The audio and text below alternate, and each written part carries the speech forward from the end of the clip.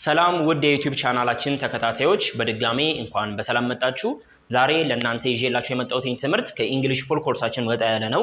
እንደምታውቁት በዚህ የዩቲዩብ ቻናል ላይ እንግሊሽ ፉል ኮርስ ፎር ቢግነርስ ብለን ለጀማሪ ተማሪዎች የሚሆን ሙሉ የእንግሊዘኛ ኮርስ አዘጋጅተን ለእናንተ ማድረስ መጀመራችን የሚታወቅ ነው። መጀመሪያ ላይ ለእንግሊዘኛ ኮርሱ ኢንትሮዳክሽን የሚሆኑ ፓርቶችን ስለ ቋንቋ አጠቃላይ ማብራሪያዎችን ሰጥተናል።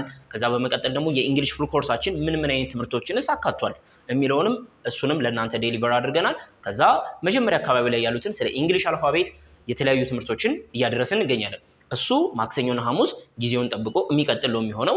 ብዙ ነገሮችን እያስተካከልን ስንመጣ ደግሞ አሁን ከያዝናቸው ሳምንታዊ ስኬጁሎች ጨመር አድርገን እናንተ ጋር በሰፊው መድረስ የምንጀምር ይሆናል ማለት ነው። ዛሬ ምንድነው የምናየው? ዛሬ ርዕሱ ላይ እንዳያችሁት ስለዚህ ቃል ነው ዛሬ በደንብ ፎከስ አድርገን የምናየው ማለት ነው። ምንድነች? can ብለን የምንጠራት ነች። ብዙ ጊዜ ንግግር ላይ ጽሁፍ ላይ እንጠቀምባታለን አይደለች? ስለዚህ ቀላለች፣ ምንም የሚከብድ ነገር የለውም። ስለዚህ ሰፋ ያለ ነገር ነው የምንማረው ማለት ነው። can የምትለዋ ምንድነች? መጀመሪያ verb ነች። ምን አይነት verb ብለን የምንጠይቅ ከሆነ ደግሞ ምክንያቱም verb ብዙ አይነት ስላለ ማለት ነው። ምን አይነት verb ነች? ሞዳል verb ነች። ሞዳል verb እንግሊዘኛ ላይ ብዙ ናቸው። እንዘርዝራቸው እስኪ። ሞዳል verb የመጀመሪያውና ዋነኛዋ ዛሬ የምናያት can የምትለው የመጀመሪያው ነች። ሲቀጥል could ሌላስ እናንተ ጥሩልኝ ብላችሁ የምትጠሯቸው የተለያዩ ሞዳል verboች ይኖራሉ። may might should እያልን መዘርዘር እንችላለን። የተለያዩ ሞዳል verboች አሉ። እነዚህ በሙሉ ምንድናቸው? መታወቅ አለባቸው። ስለዚህ ስለ ሁሉም ሞዳል verboች ለማወቅ ፍላጎት ካላችሁ ምንድነው ማድረግ የሚጠበቅባችሁ? ከዚህ በፊት የሰሩት ቪዲዮ አለ። ሁሉንም 10 ሞዳል verboችን ከቨር ያደረገ ማለት ነው። እሱ ላይ ስለ እያንዳንዳቸው ምንድነው ሃይላይት የሚሰጥ ትምህርት ለቅቄ ነበር። እሱን ሄዳችሁ ቼክ ብታደርጉ ጥሩ ማብራሪያ ታገኛላችሁ። ዛሬ ግን ከነዚህ ውስጥ የኛ ፎከስ ማነች? can የምትላለች ማለት ነው። ፕሮናውንስ እናደርጋት can ብለን ነው ፕሮናውንስ የምናደርጋት። ብዙ ጥቅሞች አሏት። የመጀመሪያው ግን ምንድነው? ኤቢሊቲ ለማሳየት ነው። ኤቢሊቲ ምን ማለት ነው? ኤቢሊቲ ችሎታ ማለት ነው። ምን ማድረግ እንደምንችል ለመናገር can የምትለው መጠቀም ያስፈልገኛል። ኤቢሊቲ እናያቸዋለን ለየብቻ። ኤቢሊቲ ሁለተኛውስ ፐርሚሽን ምንድነው? ፈቃድ ማለት ነው። ፐርሚሽን ሰዎችን ልንጠይቅ እንችላለን ወይም ደግሞ ለሰዎች ፐርሚሽን ፈቃድ ልንሰጥ እንችላለን። at that time we use the modal verb can የምትለውን በመጠቀም እንናገራለን። ሶስተኛው ጥቅም ደግሞ ሪኩዌስት ምንድነው? ሪኩዌስት የሆነ ነገር እንዲደረግልን ሰዎችን በመንጠይቅ ጊዜ ሰዎች ለኛ የሆነ ነገር እንዲያደርጉልን በመንፈልግ ጊዜ ይሄ ፐርሚሽን አይደለም፣ ፈቃድ አይደለም። ፈቃድ እኛ የሆነ ነገር እንድናደርግ እንዲፈቀድልን ነው። ሪኩዌስት ግን የሆነ ሰው የሆነ ነገር እንዲያደርግልን ሪኩዌስት እናቀርባለን። at that time can I have something to drink ስል የሆነ የሚጠጣ ነገር ሊቀርብልኝ ይችላል። that is called request እንለዋለን። የመጨረሻው ደግሞ possibility ምንድነው? የሆነ ነገር የመሆን ቻንስ አለው። something is possible to happen በምንል ጊዜ የሆነ ነገር happen ሊያደርጋል ሊዘም ይችላል ስል ይሄ ምንድነው? possibility ነው አይደለ? ስለዚህ እነዚህን አራት ሜን ጥቅሞችን ይሰጠናል ማለት ነው። canን በመጠቀም እነዚህን አራቱን ነገሮች መናገር መቻል አለብን። ኤግዛምፕል ሴንቴንሶችን ለእያንዳንዳቸው እናያለን። ከዛ ደግሞ ይሄንን can የሚለውን ግራማቲካሊ እንዴት አድርጋችሁ ሳትሳሳቱ መጠቀም ትችላላችሁ የሚለውን የምናየው ነው የሚሆነው። በጣም ቀላል ትምህርት ነው። ስለዚህ እያንዳንዳቸውን አሁን አራት ጥቅሞች እንዳሉት ነው የዘረዘርነው አይደለ? ከኤቢሊቲ ጀምረን ማየታችንን የምንቀጥል ይሆናል። መልካም ቆይታ።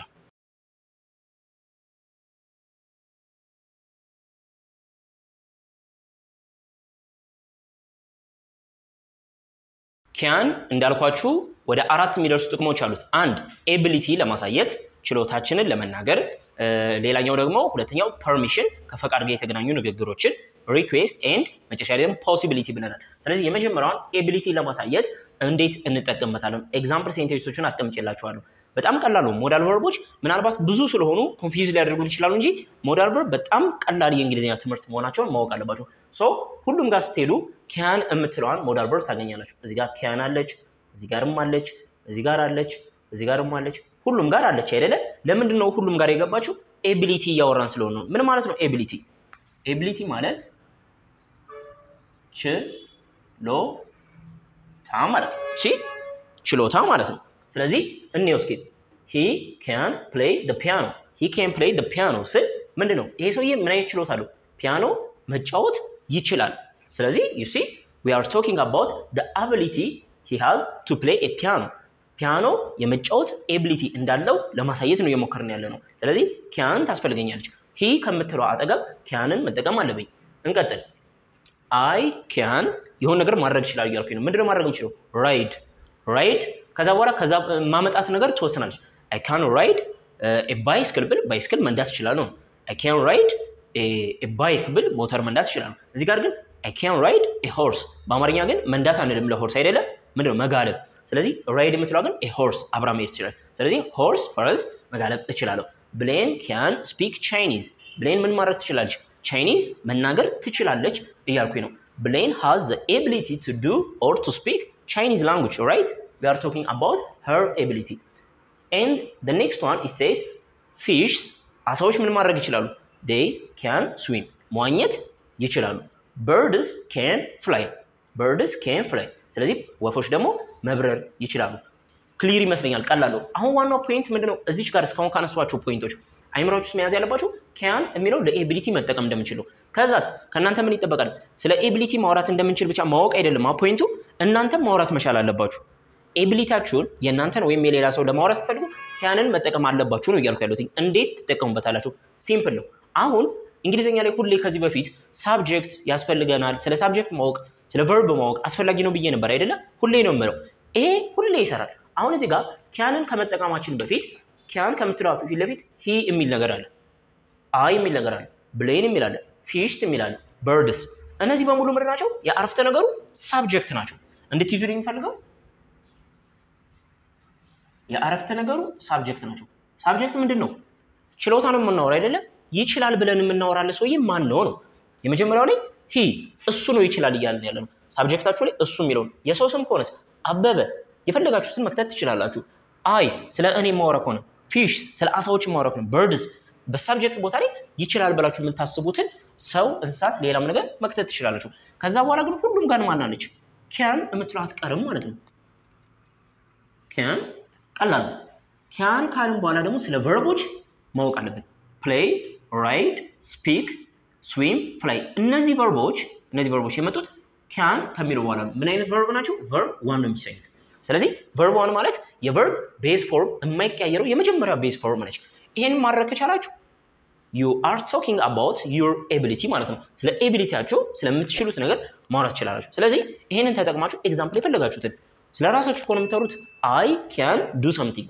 ማለት ይቻላል ስለ ሌላ ስለ እናታችሁ ከሆነስ my mother can do something እያላችሁ በሳብጀክት ቦታ ያለውን እየቀያየራችሁ መጠቀም ትችላላችሁ ስለዚህ እዚህ ጋር ያስቀመጥናቸው ነገሮች ምንድናቸው አንድ general ability ይባላሉ በአጠቃላይ እኔ ምን ማድረግ ይችላል I can ride a horse ምንድነው መጋለብ ይችላል ይሄ general ability ይባላል አሁን እዚህ ጋር past ability ድሮኮ ህፃን እያለሁ እንደዚህ ማድረግ ይችል ነበር ወይም ደግሞ ለወደፊት ደግሞ እንደዚህ ማድረግ እችላለሁ ለማለት ብፈልግ can የሚለው መጠቀም ይችላል ወይ ነው can የሚለው መጠቀም አንችልም ለምሳሌ እዚህ ጋር ልጻፍ ህፃን እያለሁ እንደዚህ ማድረግ እችል ነበር ስል ሳብጀክት ይኖራል ግድ ነው can የምትለዋን ትተዋታላችሁ ምን ታደርጓታላችሁ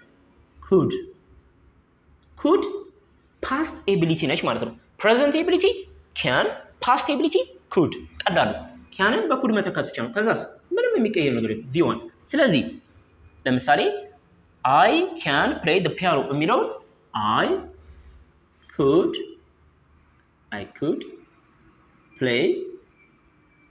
play the piano ስል ምንድነው ሐሳቡ ልዩነቱ ፒያኖ እኮ መጫወት እችል ነበር መቼ when I was ብዬ ለምሳሌ a kid ልጅ በነበርኩ ጊዜ እኮ ፒያኖ መጫወት እችል ነበር አሁን ግን ጠፍቶብኛል እያልኩኝ ነው ማለት ነው ስለዚህ when you want to talk about your past ability you should use the modal verb could instead of can ስለዚህ canን በመተው couldን መጠቀም ይጠበቅባችኋል ማለት ነው if you want to talk about a future ability አሁን ደግሞ ሌላ የምንጠቀመው ምን አለ modal verb አይደለም actually ምንድነው subject ካመጣችሁ በኋላ አሁን ለማውራት የፈለግነው ስለ future ስለ ፊውቸር ብዙ ጊዜ will የምትለዋ ታስፈልገኛለች will be able to ትንሽ ረዘም ሊልባችሁ ይችላል ነው ግን will be able to ለወደፊት እኮ እንደዚህ ማድረግ እችላለሁ will be able to ካላችሁ በኋላ ፋይናሊ v1 ነው የምትመጣው ስለዚህ ይሄ መቅረት የለበትም ስለዚህ I will be I'll be ከዛስ able to do what able to speak Chinese ምን እያልኩኝ ነው ለወደፊት Chinese መናገር እችላለሁ ምናልባት ሜቢ አሁን ላይ I am taking a Chinese language course አሁን ላይ የቻይኒዝ የቋንቋ ኮርስ እየወሰድኩኝ ነው ስለዚህ ለወደፊት ምን ብያስባለሁ ለወደፊት እችላለሁ መናገር እችላለሁ እያልኩኝ ነው ማለት ነው ስለዚህ ይሄን መጠቀም ትችላላችሁ ሶ የመጀመሪያው can ጥቅሙ ምንድነው ability ለመናገር ነው ምን ማድረግ እንደምንችል ለመናገር ነው ማለት ነው ስለዚህ canን በመጠቀም present ability አሁን ላይ ምን ማድረግ እንደምንችል እናገርበታለን past ሲሆን could ዛሬ ትኩረታችን can ስለሆነ እንጂ couldም ራሷን የቻለ ጥቅሞች አሏት ማለት ነው ሞዳል ቨርብ ነች canን ትተን couldን እንጠቀማለን future ሲሆን ደግሞ will be able to ማለት እንዳነሳ will የመጣችው ለምንድነው future መሆኑ ለማሳየት ነው ማለት ነው የመጀመሪያው ጥቅም ይሄ ነው ሁለተኛው ጥቅም ምንድነው ብለናል permission ስለዚህ permission ምንድነው ፈቃድ ማለት ነው አይደለ እስኪ እሱንም ደግሞ ኤግዛምፕል ሴንቴንሶችን እያየን አብረን እንቀጥል ማለት ነው በድጋሚ መልካም ቆይታ የcan ሁለተኛው ጥቅሙ ደግሞ አሁን የምናየው permission ለማሳየት ነው permission ምንድነው ፈቃድ ስለዚህ permission ላይ asking and granting የሚል ነገር አለ asking መጠየቅ ነው ስለዚህ ሰዎችን ፈቃድ እንጠይቃለን አይደለ እንዴት አድርገን ነው መጠየቅ የምንችለው ሁለተኛውስ granting ፈቃድ ተጠየቅን እንዴትስ አድርገን ለሰዎች ፈቃድ መስጠት እንችላለን ሲምፕል ነው መጠየቅ ምንድነው ስቴትመንት ሳይሆን question ነው አይደለ asking a permission ምንድነው question ነው ጥያቄ ነው ጥያቄ ከሆነ ደግሞ ምናልባት ከዚህ በፊት ማንኛውንም ሴንቴንስ ጥያቄ ለማድረግ ስትፈልጉ ምንድነው የምታደርጉት ለምሳሌ subject can verb 1 አይደለ verb 1 ስለዚህ ጥያቄ ማድረግ ስትፈልጉ can የምትለዋን ከፊት ለፊት ማምጣት እንዳትረሱ ለምንድነው can ከፊት ለፊት የምትመጣው ሁሌ ጥያቄ የምንጀምረው በauxiliary verb ነው you see do you speak english ስል do የምትለው auxiliary verb ነች can you do something ስል can auxiliary verb ነች modal verb የauxiliary verb አንዷ አይነት ነች ስለዚህ can የምትለው ከፊት ለፊት ስለዚህ permission በምንጠይቅ ጊዜ can ብለን ነው የምንጀምረው ማለት ነው ኦኬ can I use your phone please ስልክን መጠቀም እችላለሁ ስለዚህ ይሄንን ሰውዬ ምንድነው ፈቃድ እየጠየቁት ነው ሁለተኛው ደግሞ ምን ይላል can I ask you some questions ጥቂት ጥያቄዎችን ልጠይቅህ እችላለሁ አሁንም I am asking a permission to ask these guys some questions ይሄንን ሰውዬ ጥቂት ጥያቄዎችን ለመጠየቅ permission እየጠየቁኝ ነው ማለት ነው ስለዚህ permission ስትጠይቁ can የምትለውን ከፊት ለፊት ማምጣት እንዳትረሱ can I what use ስልክን መጠቀም እችላለሁ can I ask መጠየቅ እችላለሁ ሲምፕል ነው ይመስለኛል እንደዚህ አድርጋችሁ ትጠይቃላችሁ ስለዚህ can የምትለውን ከቅድሙ ስትራክቸር ወደ ፊት ለፊት ታመጣጣላችሁ ስለዚህ permission ተጠየቅን ስለዚህ permissionውን ማድረግ እንደሚችል ምንድነው grant ለማድረግ ለመስጠት ስንፈልግ you can ይሄንን ደግሞ ስትራክቸር አመጣዋለሁ ስቴትመንት ነው you can use the phone ካልኩት ስልኩን መጠቀም ትችላለህ ስለዚህ በተመሳሳይ መልኩ permissionም grant እያደረኩኝ ነው ማለት ነው ሌላኛውስ ለሰዎች ብቻ መስጠት አይደለም ለምሳሌ permission መስጠት ብቻ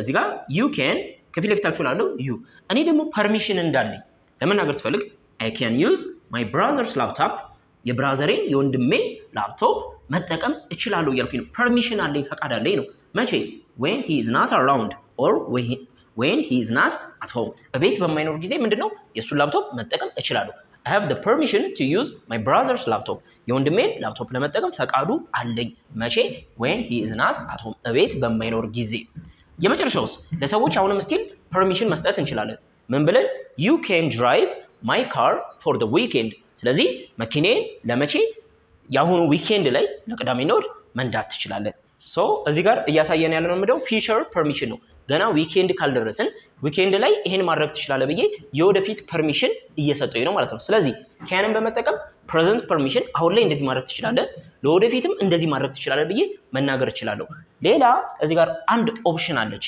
ማነች be allowed to እምትል ይቺን ለፓስት ለፕሬዘንት ኤንድ ለፊውቸር መጠቀም ትችላላችሁ ምን ግራንት ለማድረግ መጠየቅም ይችላል በርግጥ ለምሳሌ am I allowed to use your phone ስልክህን መጠቀም ይፈቀድልኛል am I allowed to ask you some questions? አሁንም እንደዛው you are allowed to use the phone. I am allowed to use my brother's laptop. You are allowed to drive my car.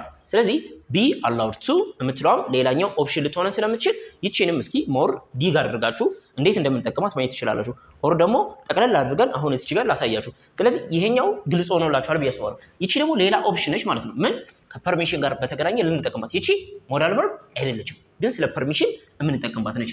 ስለዚህ be allowed to የምትለዋን እዚህ ጋር አጥፍተናት እንዴት እንጠቀማታለን የሚለው እንዴ ከፐርሚሽን ጋር ስለምትገናኝ ብዙ ጊዜ ኔቲቭ ስፒከሮችም ይጠቀሟታል። እንግሊዘኛ ላይ አስፈላጊ ስለሆነች እንያት። ስለዚህ ምንድነው የምትለው be allowed to be allowed to so be የምትለው ነው የምትቀያየሩት be መሆን ማለት ነው verb to be ስለዚህ አሁን ከፕሬዘንት እንጀምር present so present ላይ ሲሆን የአሁን ጊዜ ሲሆን መጀመሪያ subject ይመጣል ከሰብጀክት ቀጥሎ be ልናመጣት ነው be ማን ትሆናለች am ወይም is ወይም are ከሶስት አንዱ ትመርጣላችሁ ከዛስ allowed to ትሉና መጨረሻ ላይ verb ማምጣት ነው ይሄን ስትራክቸር ከተጠቀማችሁ you are talking about a present permission ያወራችሁ ነው subject I ከዛስ I ካልኩኝ am ነው የምወስደው I am ከዛ ከሶስት አንዱ መርጫለሁ allowed to ብዬ መቀጠሉ I am allowed to use the phone ስልኩን ለመጠቀም ተፈቅዶልኛል እያልኩኝ ስለዚህ አሁን ላይ ያለ permission እንዳለኝ ነው past ሳደርገው ያለፈ ሳደርገው ደግሞ ምን ይሆናል ማለት ነው past ሲሆን የሚቀየሩት እነዚህ ሶስቱ ናቸው be ይቀየራል be am is are ሆኖ ነበር የመጣው subject ከዛስ እነዚህ ወደ ምን ይቀየራሉ was ወይም where ከሁለት አንዱ ነው የምትወስዱት ከዛስ allowed to ከዛስ verb 1 ማድረግ ነው ከናንተ የሚጠበቀው ማለት ነው ይሄንን ውስጥ ቀይሩት I ብዬ እንደቀደሙ am አይደለም አሁን ደግሞ was I was allowed to do what to use the phone እዚህ ጋር ሐሳቡም ይቀየራል እዚህ ጋር ተፈቅዶልኛል ሳይሆን ተፈቅዶልኝ ነበር ምክንያቱም ይሄ past ነው future ስናደርገው በጣም ቀላል ነው future ለወደፊት ይፈቀድልኛል ነው ይሄ ደግሞ ስለዚህ ለምሳሌ subject ከዛ አሁን was እና were ወደ ምን ይቀየራሉ will be I'll be allowed to the one ስለዚህ እዚህ ጋር ምን አድርገዋለሁ ይቺን እናንተ መሞከር ትችላላችሁ subject I ከዛስ will be both ቦታ will be I'll be allowed to use the phone ስለዚህ ይቺም ሌላ ኦፕሽን ነች ማለት ነው ስለዚህ ሳብጀክታችሁን እያቀያየራችሁ መጠቀም ትችላላችሁ he is allowed ነው ማለት he was allowed he will be allowed እያለን መጠቀም ይችላል እዚህ ጋር will be የምትለው ኦፕሽን ብቻ ነች ለሁሉም ሳብጀክት ያለችው እዚህ ጋር ግን was እና were ለማን እንደምትጠቀሙ ማወቅ አለባችሁ am is are ለማን እንደምትጠቀሙ ማወቅ ይጠበቅባችኋል ማለት ነው ሶስተኛውን ጥቅም ማየት እንችላለን አሁን can የምትለዋን ለምን መጠቀም እንችላለን አለን መጀመሪያ ላይ ለኤቢሊቲ ሁለተኛ ላይ ደግሞ permission ለመስጠትና ለመጠየቅ ሶስተኛውስ request በጣም ቀላል ነው እሱንም እንይ can ሶስተኛ ጥቅሙ ይሄ ነው በጣም ቀላል ነው request ምንድነው when we want to ask somebody to do something for us የሆነ ሰው ለኛ የሆነ ነገር እንዲያደርግልን ስንፈልግ ምንድነው request ነው የምናቀርበው ስለዚህ request ምንድነው የሆነ ሰው ለኛ የሆነ ነገር እንዲያደርግልን ነው ኤግዛምፕሎቹን እንይ request ምንድነው የሆነ ነገር እንዲደረግልን ጥያቄ መጠየቅ ነው አይደለ ጥያቄ ከሆነ can ብለን ነው የምንጀምረው ሁሌ ብያችኋለሁ can ጥያቄ ከሆነ auxiliary ወይ modal verb ከፊት ለፊት መምጣት አለባቸው could I can I may I ስለዚህ መጀመሪያ ላይ የሚመጡት modal verb ናቸው can I have something to drink የሆነ የሚጠጣ ነገር ሊመጣልኝ ይችላል እያል ነው ቀጥታ አንተርጉሞ ባይዘው ሐሳቡን ነው request ነው ስለዚህ request የሆነ ነገር እንዲደረግልን ነው እየጠየቅን ያለ ነው ስለዚህ can I have something to drink so እዚህ ጋር have የምትለው verb ዋናችን ነች can I have a coffee please ቡና ሊመጣልኝ ይችላል ብዬ አንድ አስተናጋጅን ካፌ ውስጥ ልጠይቅ ይችላል can request መጠየቂያም ትሆነላችሁ can you pass me the pen ስክሪፕቶን ምን ልታቀብለኝ ትችላለህ እያልኩኝ ነው can you give me a lift to school ወደ ትምህርት ቤት ምን lift ልትሰጠኝ ትችላለህ እያልኩኝ ነው so እዚህ ጋር request ለማቅረብ እነዚህን መጠቀም እንችላለን ማለት ነው can የሚሉትን እያደረግን እነዚህ ብቻ አይደሉም አሁን ሪኩዌስት ምንድነው ፐርሚሽንም ሆነ ሪኩዌስት ፖላይት መሆን አለብን በተለይ በመንጠይቅ ጊዜ ፖላይት መሆን አለብን ስለዚህ ሌሎች አማራጮች እዚህ ጋር ያሉንም ማለት አይደለም can እምትራል could I have something to drink ብል more polite ይሆንኩኝ ነው may I have something to drink እሱም በጣም ፖላይትነት ተጨምሮበታል ማለት ነው ስለዚህ ሌሎች ሞዳል ቨርቦች እዚህ ጋር ኦፕሽን አይደሉም ማለት አይደለም ስለዚህ እነዛን ስትጠቀሙ ደግሞ ሞር ፖላይትነሳችሁ ይጨምራል ማለት ነው ስለዚህ ይችኛ ቀላል ነሽ ብዬ ስላሰብኩኝ ነው ብዙ በዲቴል አልገባውበትኝም ወደ አራተኛው ወደ መጨረሻው የcan ጥቅም ማለፍ እንችላለን የመጨረሻው ደግሞ ፖሲቢሊቲ ለማሳየት ነው የሆነ ነገር ሊሆን ይችላል it may happen የሆነ ነገር ሊካሄድ ይችላል ስለዚህ አሁን ብዙ ጊዜ ፖሲቢሊቲ ለመግለጽ ምን ተጠቀሙ ማለት ነው may እና might ነው አሁን ራሱ it may happen ብያለሁ አይደል may ለምን ወሰድኩኝ ስለ ፖሲቢሊቲ ለማውራት ስንፈልግ ብዙ ጊዜ የሚቀናን ምንድነው may መጠቀም ነው ብዙ ጊዜ የmay ዋነኛ ስራ ፖሲቢሊቲ ለማውራት ስለሆነ anyway can እምትሏንም ለፖሲቢሊቲ መጠቀም እንችላለን አብረን እንያት ኦኬ can የመጨረሻ ጥቅሙ ደግሞ አሁን የምናየው ምንድነው ፖሲቢሊቲ ነው ይሄንን ብዙ ጊዜ እንጠቀምበታለን canን ለፖሲቢሊቲ ፖሲቢሊቲ ምንድነው የሆነ ነገር something is possible to happen ማለት የሆነ ነገር የመከሰት ቻንስ አለው እርግጠኛ ግን አይደለንም ሰርቴን አይደለንም ግን የመከሰት ቻንስ እንዳለው ለመናገር ስንፈልግ ነው ለምሳሌ alcohol can cause cancer alcohol መቼም ምንድነው alcohol ማዘውተር ምንድነው ካንሰር ያስከትላል አይደለ ምንድነው ይሄ ፖሲቢሊቲ ነው ማለት ነው ምናልባት some guys ይሄን ነገር ኤክስፕሪየንስ ካላደረጉት ኦኬ you are ትክክል አይደለም ሊሆን ይችላል ግን it can cause a cancer ግን ያመጣል አይደለ ስለዚህ ይሄ ፖሲቢሊቲ ነው ማለት ነው ፖሲቢሊቲው ከፍ ያለ ነው you can earn a lot of money in online gaming ምን ያልከ ነው you can ምንድነው የሆነ ነገር ጀነሬት ልታደርግ ትችላለህ እርግጠኛ ስላልሆነ ነው you can earn a lot of money ብዙ ገንዘቦችን ከምን ልታገኝ ትችላለህ በኦንላይን ጌሚንግ ልታገኝ ትችላለህ ይሄም ምንድነው getting or earning a lot of money from online gaming it is possible to happen ይሄ ነገር ምንድነው happen ለማድረግ possible ነው ማለት ነው ሌላስ learning a language or learning a new language አዲስ ቋንቋን መማር ምንድነው can be a little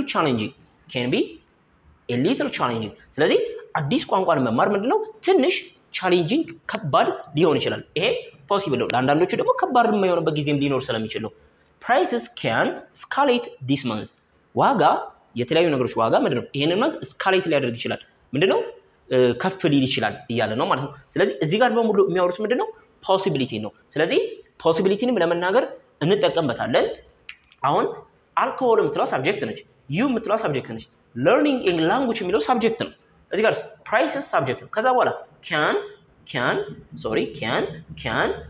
ከዛ በኋላ የመጡት cause earn be escalate የሚሉት verb ዋን ናቸው ስለዚህ can አራት ጥቅሞች አሉት አይደል የመጀመሪያው እና ዋነኛው ምንድነው ability ለማሳየት ነው ability ለማሳየት እንጠቀምበታለን ሁለተኛው permission ለመጠየቅና ለመስጠት ሶስተኛው ደግሞ request ሰዎች የሆነ ነገር እንዲያደርጉን request ነገር አራተኛውስ possibility ለማሳየት ነው ጠቅለል እናደርገውና እስኪ አራቱን ጥቅሞቹን እንያቸው ጠቅለል ያደርግን ፕላስ ደግሞ በእነዚህ ቦታ ላይ ማን መግባት ይችላል couldን መጠቀም እንችላለን አይደል ልዩነታቸውንም እስኪ compare እናድርግ በዛው so አሁን can የምንላት verb እዚህ ጋር ልጻፋት can ሌላስ couldም አለችኝ couldም ከዚህ ጋር ሼር የምታደርገው ነገር አለ ማወቅ ያለባችሁ ስለዚህ ሁለቱ አንድ የመጀመሪያ ጥቅማቸው ምንድነው ability ለማሳየት ችሎታችንን ለማሳየት እንጠቀምባቸዋለን በሁለቱ መካከል ግን ያለው abilityን ስናወራ ምንድነው canን በመጠቀም present ability ነው የምናሳየው present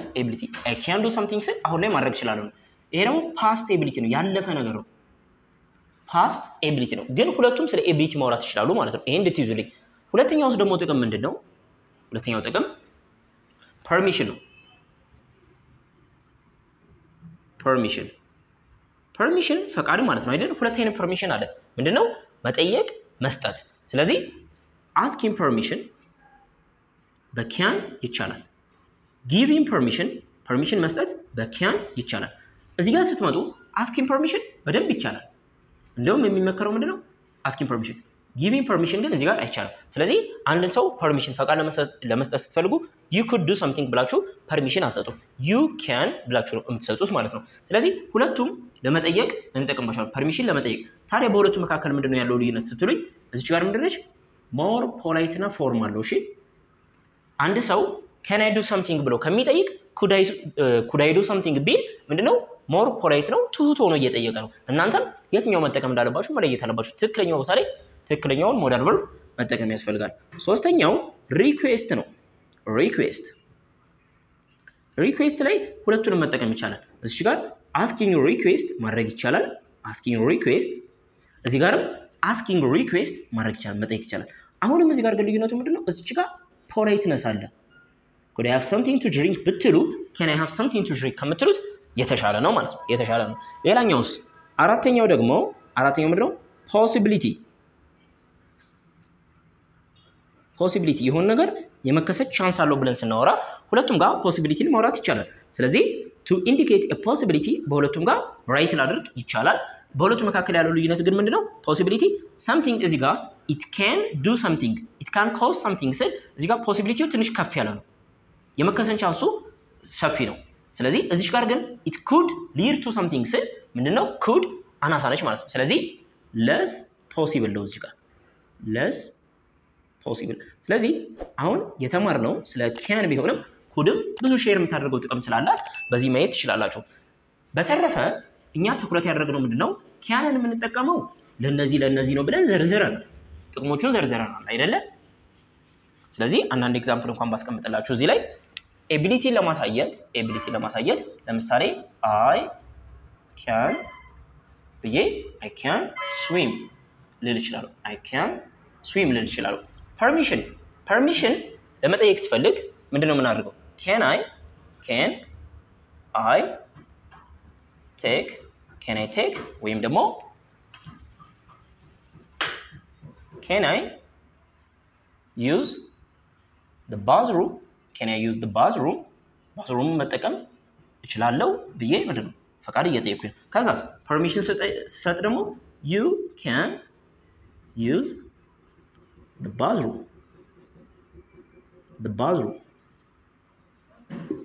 በመቀጠል ሪኩዌስት ደግሞ ምንድነው? የሆነ ነገር እንዲደረግልኝ ነው አይደለ? ስለዚህ can I have something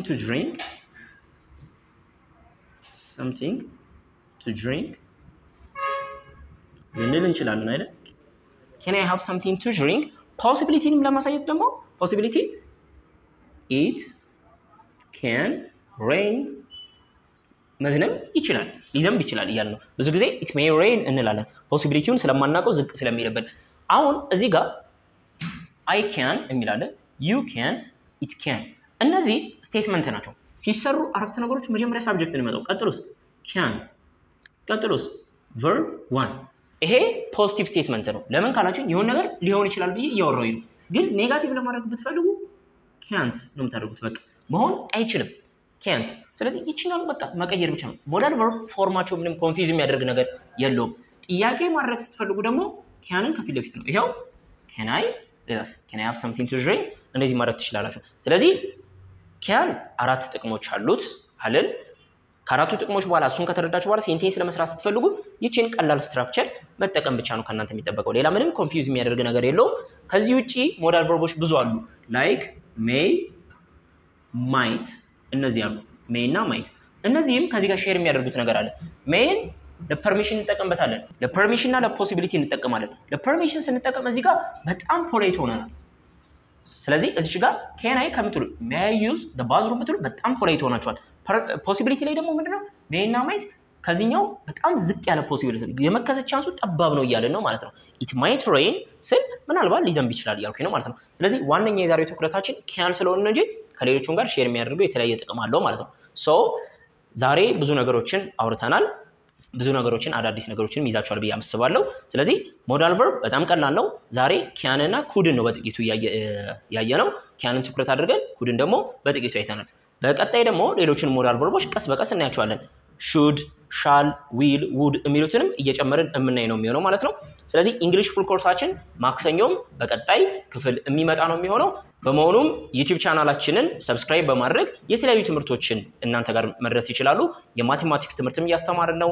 እንግሊሽ ፉል ኮርሳችንም ለእናንተ እየደረሰ ነው። ስለዚህ ለወደፊትም ጠቃሚ ትምህርቶች እንድታገኙ የቻናላችን ቤተሰብ መሆን ይችላሉ። ለዛሬው ትምህርታችንን በዚሁ ኮንክሉድ እናደርጋለን። መልካም ጊዜ